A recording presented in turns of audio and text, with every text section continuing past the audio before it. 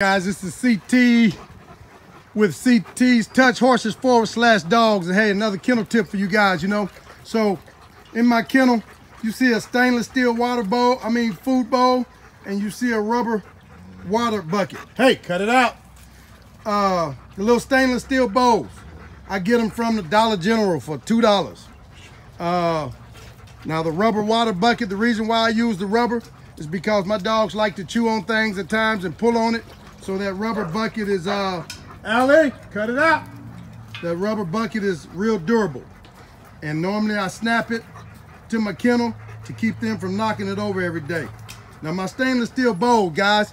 Now I'm not gonna sit here and lie to you and tell you that I disinfect and bleach my bowls out on a regular, because I don't. And I don't understand the kennel owners that do. I mean, you take a dog that's drinking out of dirty water puddles, eating his own feces, licking his own genitals. Why do I need to be disinfecting his food bowl on a regular?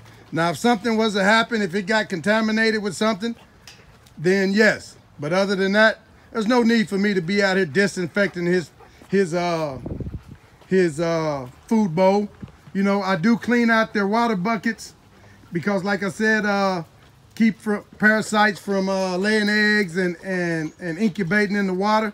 But other than that, I'm not cleaning out and disinfecting that food bowl, but I do give my dogs fresh water twice a day. All right, that's a kennel tip, guys. Thank you.